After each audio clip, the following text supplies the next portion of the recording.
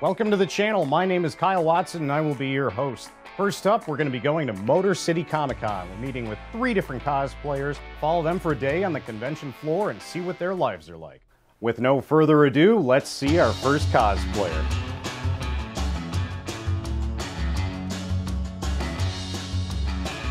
My name is Lori. My cosplay name is Lora Lunara. I'm 31. During the day, I'm an SEO specialist, and cosplaying is my hobby. So I work on websites and try to boost their visibility and search engine results. So I work at an ad agency and I do SEO for certain clients.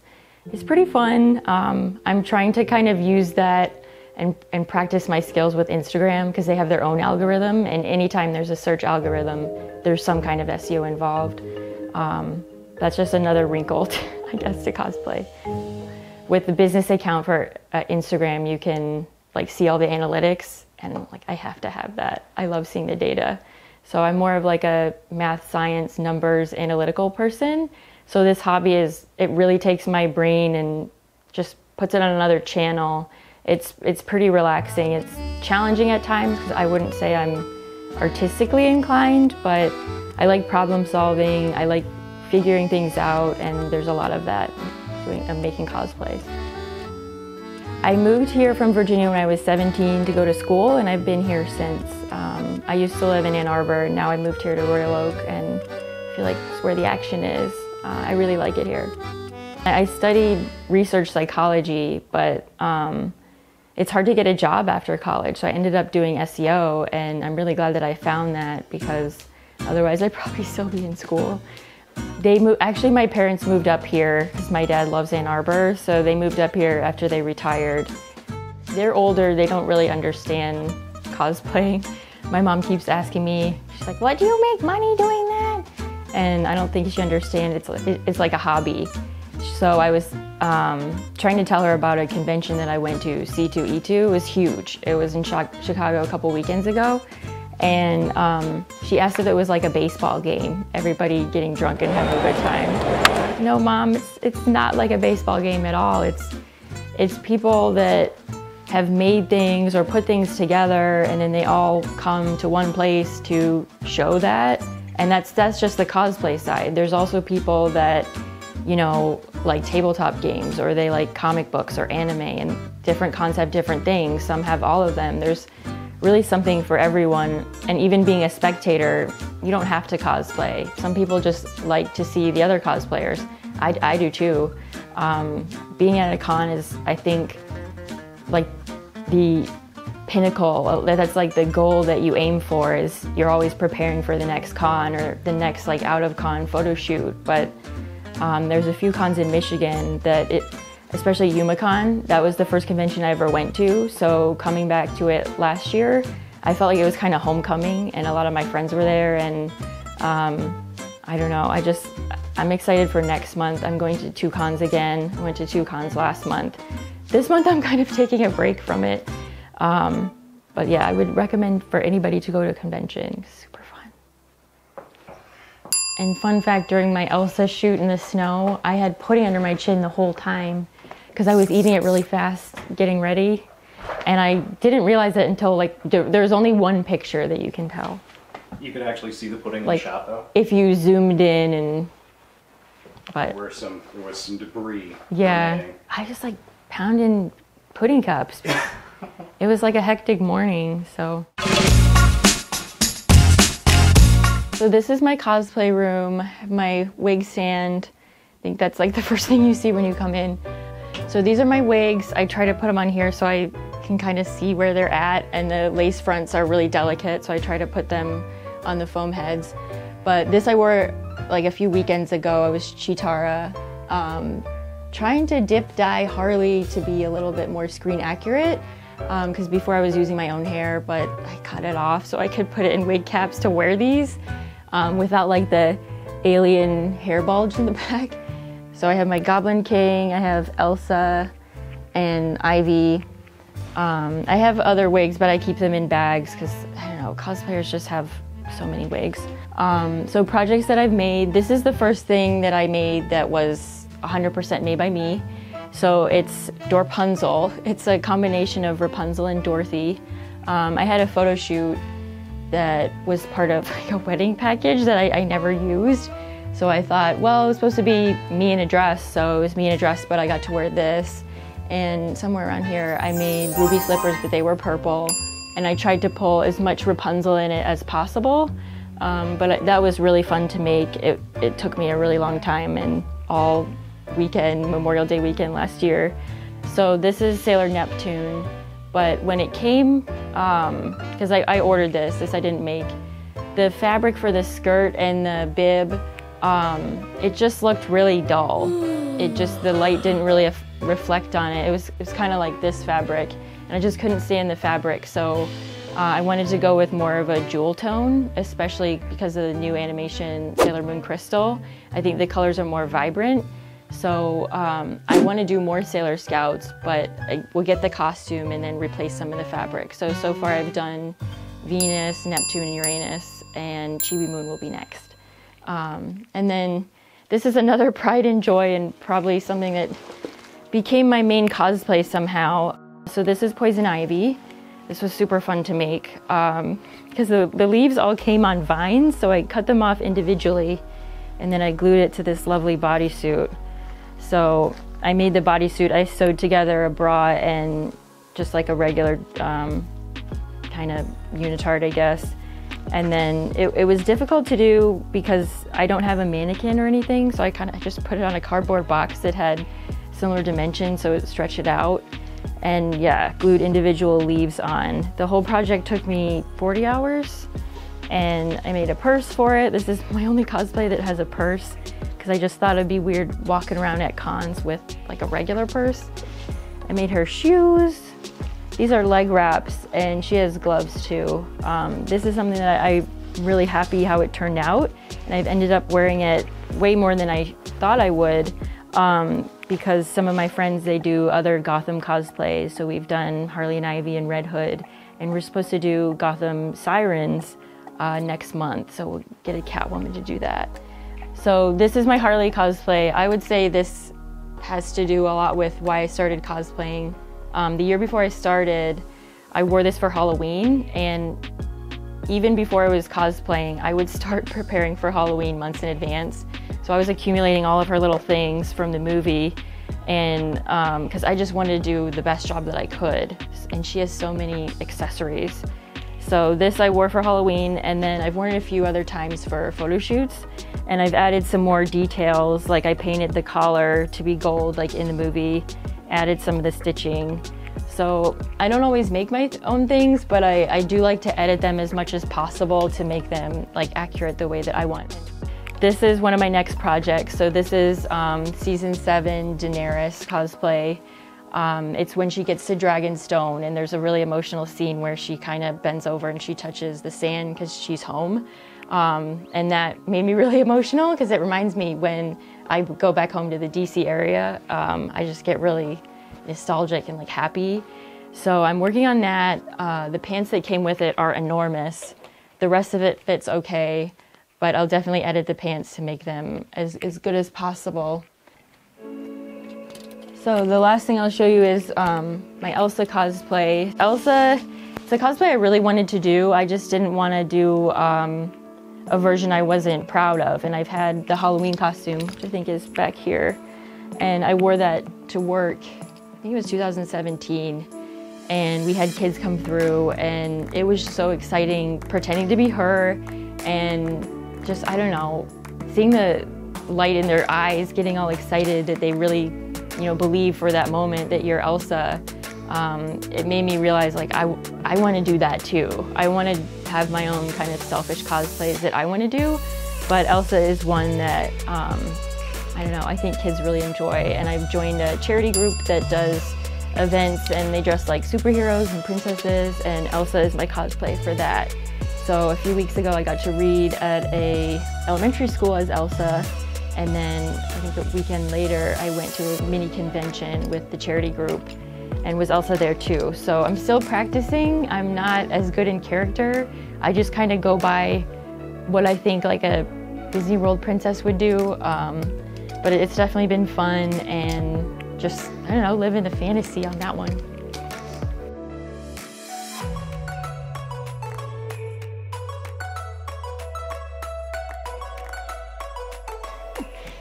So I wanted to show you guys what's one of the biggest things I do is just edit stuff I already have or I get online.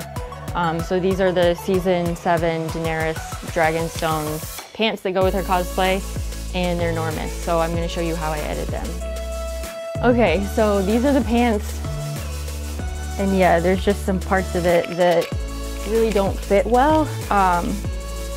So all I really do is just, I turn them inside out, I figure out how I want them to fit. So for example, let's see, yeah, they don't fit in a lot of places. So if this part's a little bit too big, I just kind of clip it where I want the seams to be so that it fits me. I don't know, knees are always really baggy, and the bottom looks really, really baggy.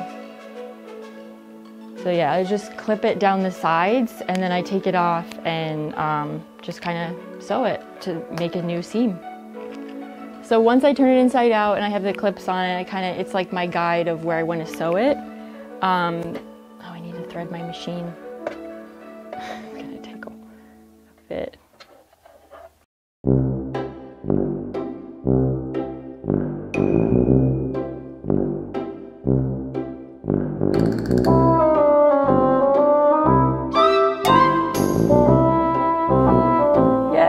Okay, so yeah, now that I have it clipped, I'm just gonna kind of sew the seam a little tighter.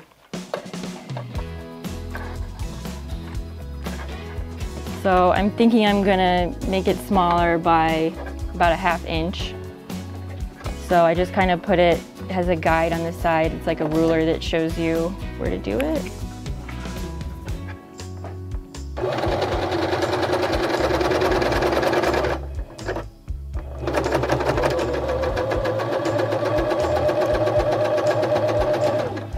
So I go through and I do all of the pants.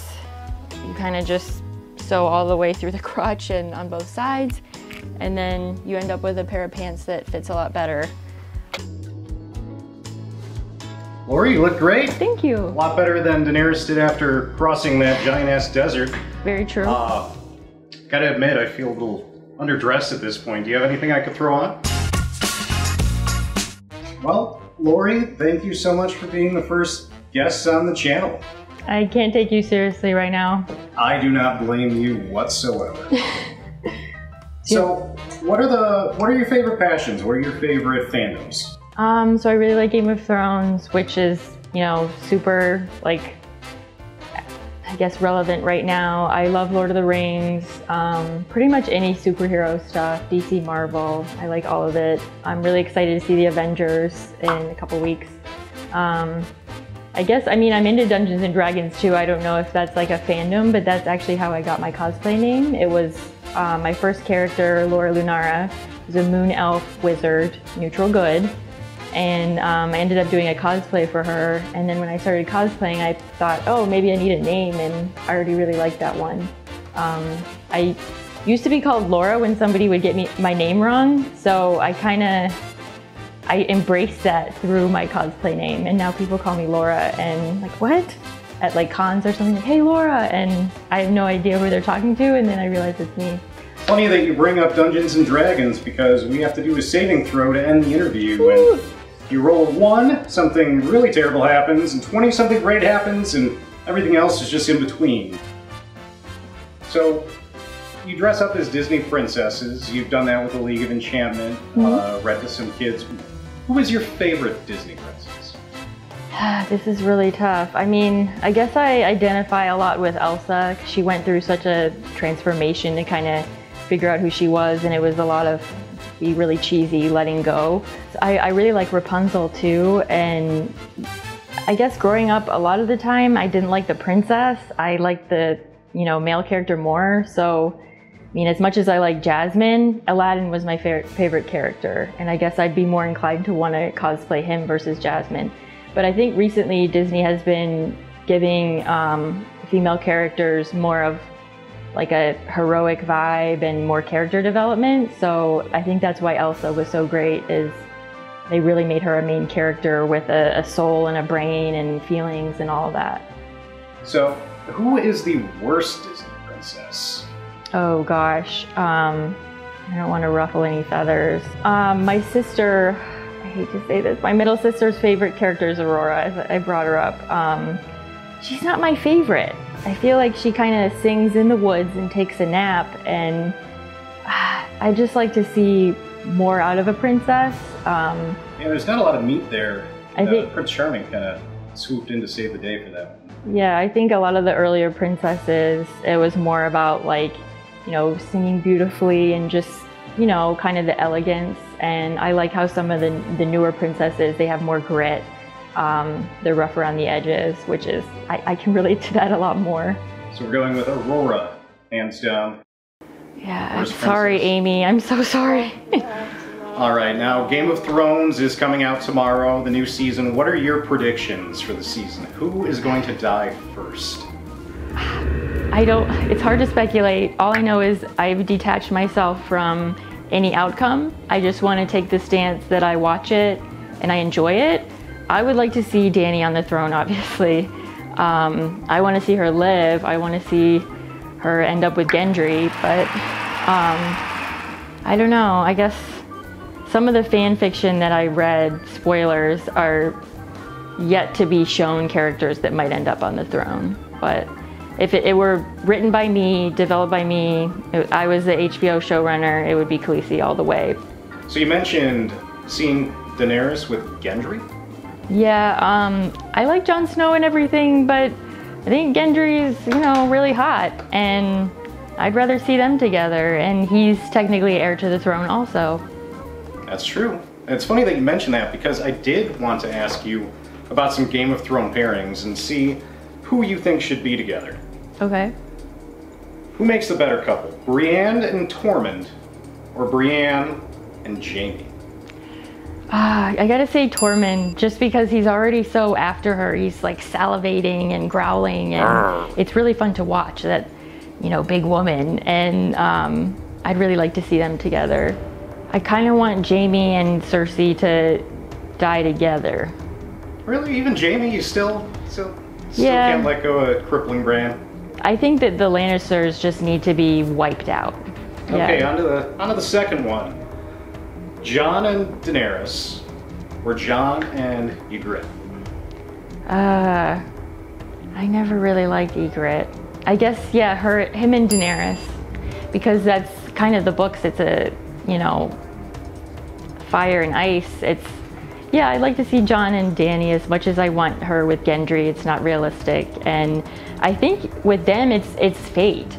You know, they come from two different continents and they're, you know, end up related, they end up together, and they're two really powerful leaders that have a better vision for that world than, you know, Cersei would, and whoever has been on the throne in the past, including Daenerys' dad. So I just think that they would make great rulers together, and maybe they could just widen the throne and they both sit on it. I don't know. The iron sofa? Yeah, the iron sofa, exactly. All right. The next coupling. Gendry and Arya, or Gendry and Jon? Whoa, Gendry and Jon. Gendry and Jon. Nope. No hesitation? No. Arya, I don't think she's at the romantic spot yet. She's really just, she's more of a warrior, and I don't think she's matured to that point where she even really has feelings like that. I mean, I guess if she did, it would be Gendry. Yeah, I think Jon and Gendry would be interesting because it's like the ultimate fan fiction. I mean, fan fiction can be anything, even stuff that grosses people out. If it's like siblings, I've seen a cosplay of Rey and Kylo like making out by a bonfire. Loved it. It's just cosplay, you can do whatever you want. Fan fiction, you can do whatever you want. There's no rules. I think we're experiencing that right now. You're only limited by your own creativity. All right. Pod and Brienne, or Pod and the three brothel workers? Three brothel workers. I think he needs more than one woman, even though Brienne is more than one woman. Follow up, what do you think Pod did there in that room with those 3 women? Oh gosh, I don't know if there's children watching this, so yeah, all I know is good for him. You know, he's getting some experience, and who knows, maybe one day he'll be ready to take on Brienne. She is quite the woman. Yeah. She'd be the handful for She's him. actually my dad's favorite character. My dad has a crush on Brienne. If you could bring back one dead character, if you could stare George R.R. Martin in the eyes and tell him to resurrect somebody in the final book, who would it be? I guess Elena Tyrell.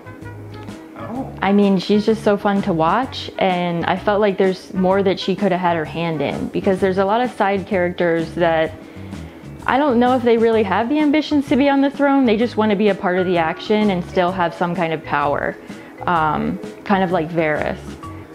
All right, well, let's do the saving throw, and we can get you out of this interview and get you into some different clothes. 8. But I have a +5 charisma modifier. This is a natural roll, I'm afraid. Oh, dang. 8. Looks like we're gonna call your mom. Oh gosh, okay, we can do that. And we'll get your mom in on the interview. Oops. Hey. Hi, Mom. Hi. What? Hi, Mrs. Pettibone. My name's Kyle Watson. I'm doing an interview with your daughter about her cosplay for YouTube right now. About a what? About her cosplay. The outfits she wears for the different characters. Yeah, she's doing an interview for YouTube. And I know you're really impressed with my cosplays, so I thought you'd be a great person to chat with. So what did you first think when you realized your daughter was putting on these outfits all the time? Well, I was happy. She was sewing and, making them herself. That was impressive. Is that something you passed on to her, the sewing talents? Well, I hope so. Her sewing machine. I have her sewing machine. Yeah, that's Oh. right. I gave her the sewing machine. So she's been an accomplice pretty much the whole time then, huh? Mm-hmm. Yep. Have you always been supportive of her outfits? Were there any you didn't approve of? Well, I can't say a mother's gonna like the skanks ones, that when she was younger, we could go shopping at, what's that place? Any mother does not want their daughter dressing like a hooker. Oh, BB.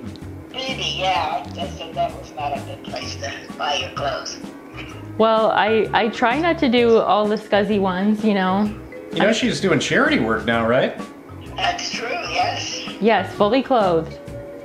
Well, we appreciate you talking to us for a few minutes and saying hi. Yeah, thank you, Mom. Okay, well, good luck. Thanks, Mom. Bye. All right, bye. Lori, thank you so much for being on the show, inviting us in, giving us a look around your place, at all your awesome cosplay. Where could people see you at coming up? I'll be at Motor City Comic Con in May, and then Colossal Con, maybe probably Michigan Comic Con and YomaCon. Who knows? Maybe more cons than that. And I'm on Instagram, Lora Lunara. I'm also on Facebook if you want to come and kind of see what I've been up to.